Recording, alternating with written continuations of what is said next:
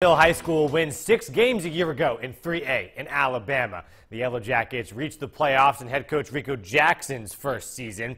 The team says this summer that last year is a good stepping stone.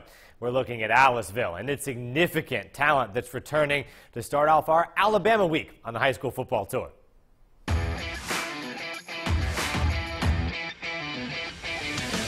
WCBI 60 Schools in 60 Days is brought to you by Toyota, Let's Go Places, and Emerson Animal Hospital in West Point.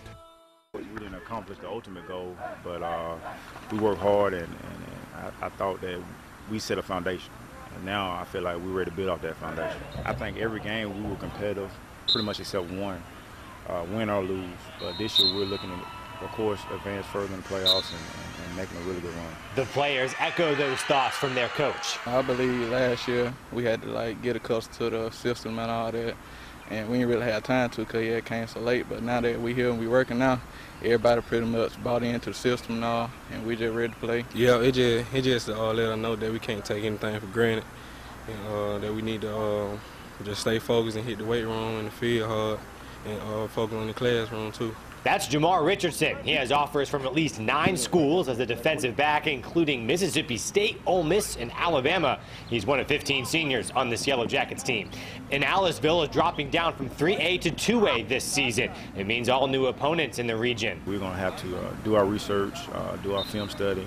I know some people think that 2A and 3A is a difference, but it's still good football because we feel like we play good football. So we're going to have to really prepare well and come to play every game. Many will say that it'll be an easier road in 2A. Aliceville says it's focused on being the best it can be. Outside, yeah, people, obviously assume that it's going to be an easier road, but I don't feel that way. I feel like we're going to play regardless, whether it's a 3A, 4A team or whether it's a 1A team. We just ready to play, no matter if it's 3A, 4A, 5A, 6A. We just ready to play. The teams in this region are mostly to Aliceville's south and southeast. Some are as far away as a 2.5-hour drive. 60 Schools in 60 Days with Aliceville High School was brought to you by Shop and Save, Mini Motors, Durham's Pharmacy, and the Bank of Vernon.